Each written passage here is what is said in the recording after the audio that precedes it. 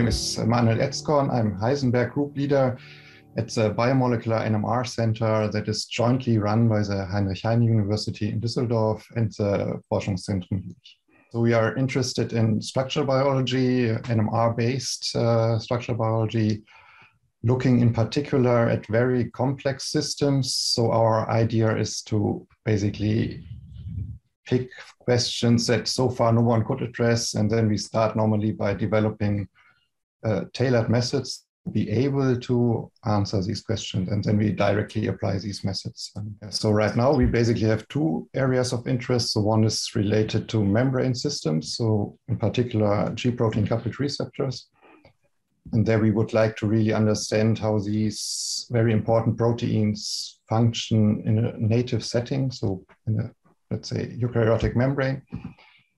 And the second area is biocatalysis, and here in particular DNA-mediated biocatalysis, so how specific DNA sequences can carry out function.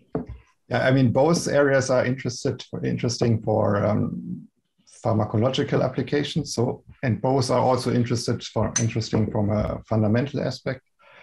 So basically, we are starting by really answering fundamental questions. So how actually a DNA molecule, for example, can really adapt a structure that carries out a function.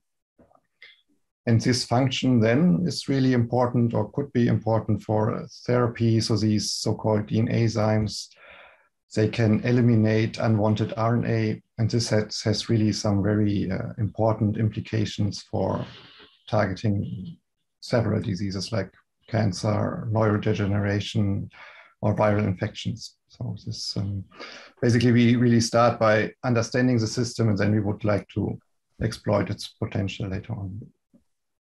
We actually see that sensitivity is better, which is of course expected, and we see that resolution is better, which is also expected. And this is important for example, these DNA enzymes, where you basically work with unlabeled molecules, and there you need to use homonuclear spectra.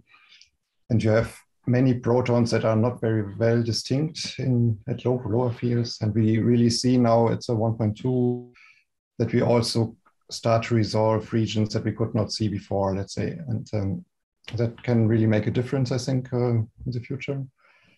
And we also observe chemical exchange or intermediate exchange processes. And we see that these are, of course, also different at the higher fields. So also the field dependence is quite interesting. Yeah. So staying on the DNA, I think if we really manage now, and I think we are on a good way to understand the system, then we are able to modify it that it can work better. And this is basically the requirement to really use it for therapy. And I think these DNA enzymes can, if they really work, become something like the next mRNA technique for therapy. So this is really, if it works, it can really introduce a very powerful tool that can help many people later on. So basically one limitation of the system is really how they, or which is clear that they are limited in a cellular environment. And so next step would be to do cellular NMR to really understand what's going on inside of the cell. And of course, NMR is one of the few techniques that can get atomic resolution, and this is probably needed into the systems. So our vision is then going to the cellular NMR and also include like pure, so 19F NMR for this purposes, of course. So this is for the DNA enzyme project, and for the GPCR project, we really would like now to use native membranes containing the receptor, and then look at different aspects using a range of NMR techniques from methyl labeling to DNP enhanced spectroscopy. Yeah, so basically using our DNP approach, we get at least promising data that might indicate that we can at least detect ligands in a native membrane. And using the fluorine NMR, we also see, for example, complex formation of the DNA enzyme with this RNA target that could be also carried out in a cellular environment. Yeah.